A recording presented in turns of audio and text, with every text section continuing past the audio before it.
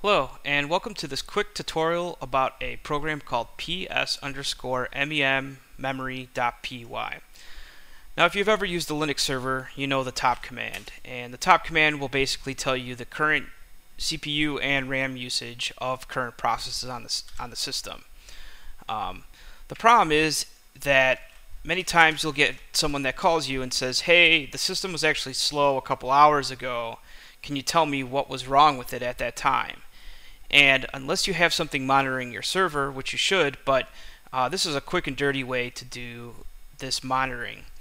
Usually I'll just say, I don't really know, but let's schedule, I'll schedule a RAM check thing to run every 10 seconds. And tomorrow, let me know if the same issue happened, and I'll check the logs to see what was being used at that time. And that's what basically this ps_mem.py file does. So the first thing you want to do is make sure you want to be logged under root here. So who am I is a command you can run.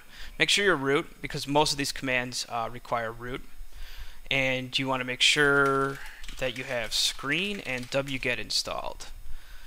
So the first command you want to do is this wget pixelbeat.org scripts ps_mem.py. You can look at the script if you want and read what it does. It's pretty self-explanatory, but it's actually a really nice script to use. The next thing you want to do is move this script to a location where it's easy to call on the command line, so you don't have to call it every time from the root directory. If you look what directory I'm in here, I'm in root, so let's move this to user local sbin. I'm going to do clear, and then I'm going to change the permission on it so we can run this without calling Python directly.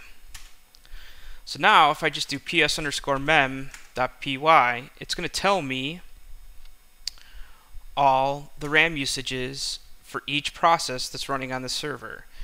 And if you scroll all the way up to the top, you'll see the private plus the shared equals the total RAM usage for that process. And it's actually nicely ordered too, from least usage all the way down to the most used service. And if you can see here, MySQL is using almost half a gig of RAM to run, and you can see I'm using about 1.4 gigs of RAM total.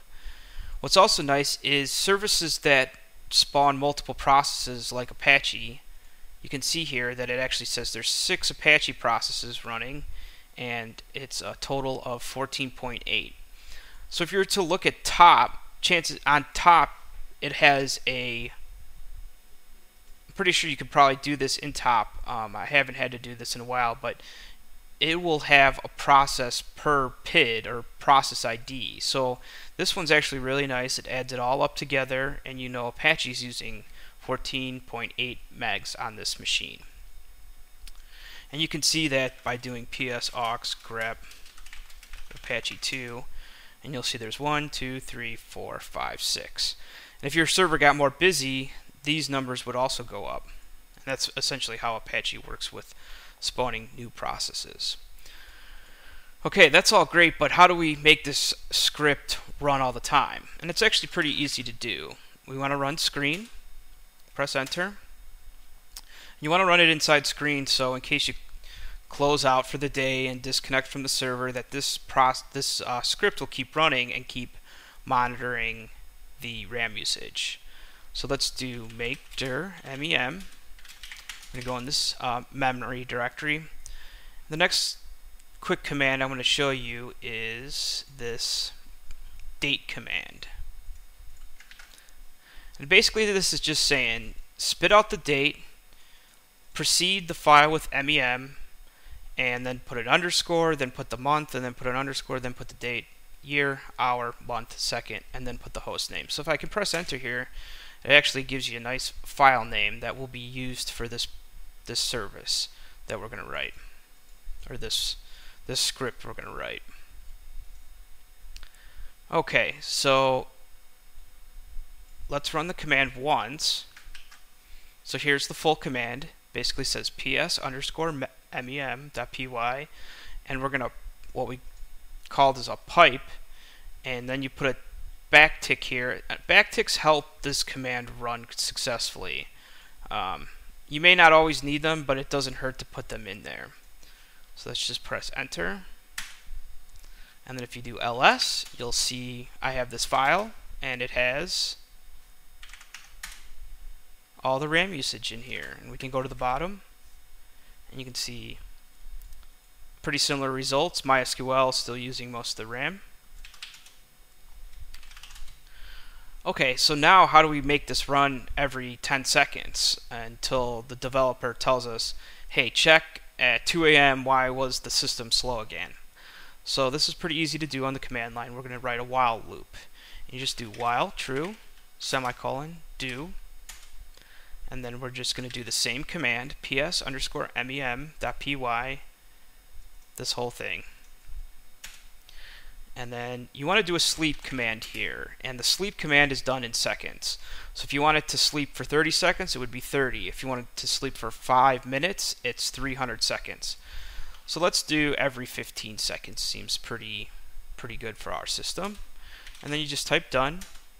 You can press enter a couple times, and now this is actually running. And to prove it's running, I'm going to go over to this tab. We're going to go to the mem directory, and there's this other command called watch. And basically watch accepts a -n and the number of seconds you want, so I usually pick 3, and the command you want to run every 3 seconds. So here I want to do ls minus la. Am I in? Oh yeah, I was in this mem directory.